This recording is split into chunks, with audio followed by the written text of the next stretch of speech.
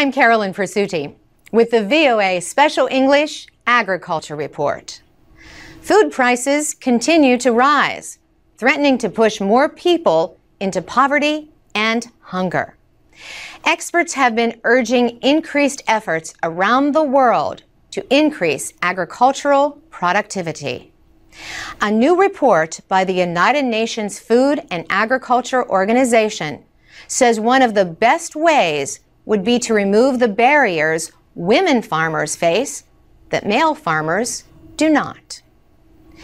Women farmers are often less productive than men, but there are good reasons for that, says Agnes Quisenbing.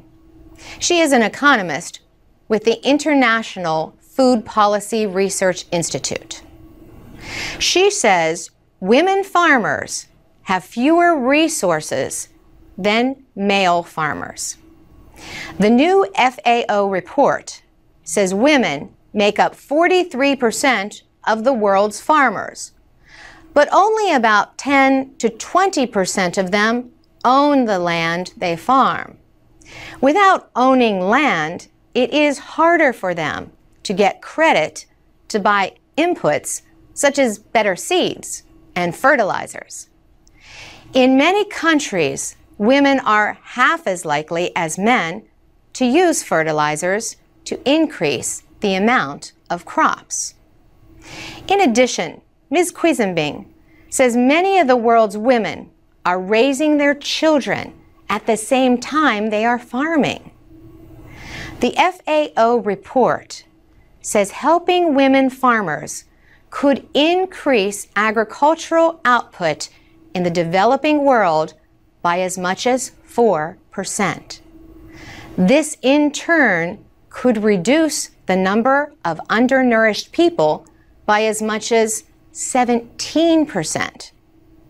Ms. Quisenbing says just helping women farmers have the same resources that male farmers have would do a lot to improve agricultural productivity and reduce hunger and malnutrition.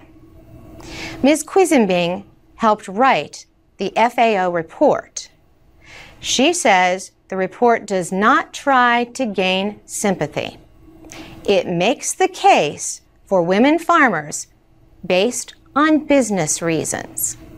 She says governments should support programs that help women farmers. These include financial support to help them buy better seeds and fertilizers.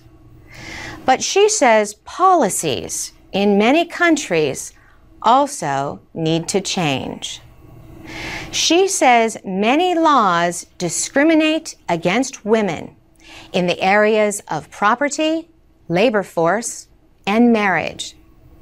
Ms. Quisenbing says studies show that women are more likely than men to spend money on food, health, and educating their children. And that means a better future for the next generation. For VOA Special English, I'm Carolyn Persutti.